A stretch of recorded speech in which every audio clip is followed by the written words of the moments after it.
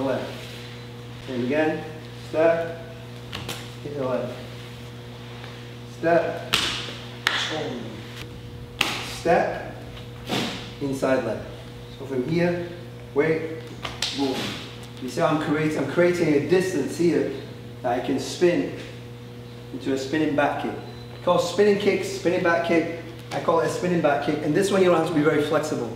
Everyone thinks with spinning kicks you got to be really, really flexible. The only flexibility you need for this kick is that. So if you've got that flexibility, you can do this kick. So I'm coming in, I step across and hit. Now I'm going to go for the kick because that's kind of a setup.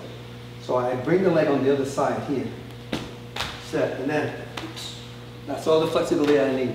And if he's throwing a right cross, I want to land it right there into the stomach.